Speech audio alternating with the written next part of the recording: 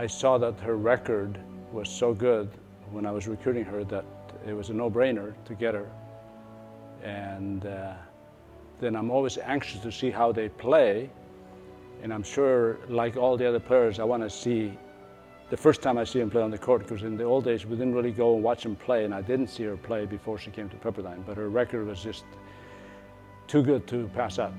When I first met Angela was in 1999, January, and I was a transfer student, sophomore, and she was a senior. And I always thought of her as being a leader of the team. She was like a captain, and I loved everything about her because she wasn't not only a great competitor, but also she was an amazing person, and she really made me feel welcome. Angela and I met during my junior year at Pepperdine. I remember that our tennis coach, Alberto Escudero, introduced her to the team, and I think he introduced her making some kind of joke, because that's just how Wal was, making a joke. But I remember I liked Angela from the first minute I met her. She just seemed like a happy person, and I remember I liked also her Australian accent. Angela was very feisty and of course very competitive, and she always wanted to win, and that really brought the best of us. We were a top 10 team, and she helped us to get better every day because of her. She was what we call an unorthodox player. I mean, she didn't play like all the other people, or like the ones that the professionals really want them to, like you want to teach.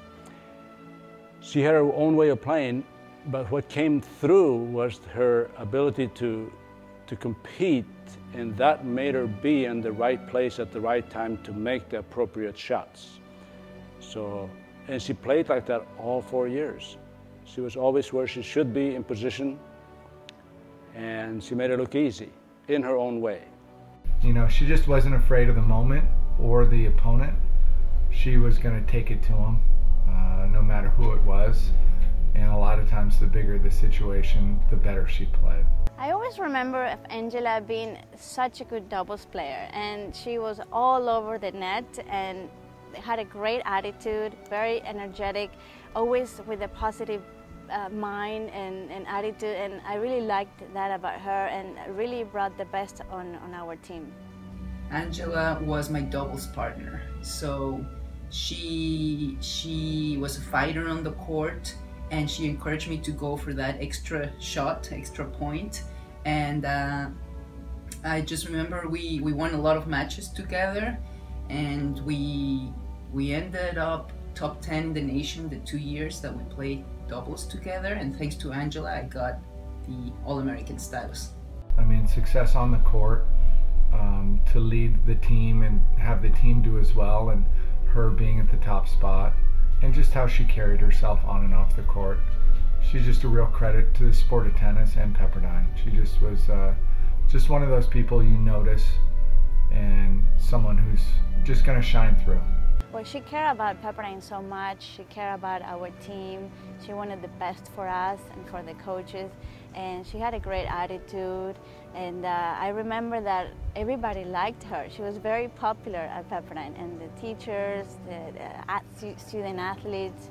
So she was great. I always have very good memories of her. Funny stories, all I can think of is how gratifying it was to watch her play, and I mean that because I didn't really have to coach her much.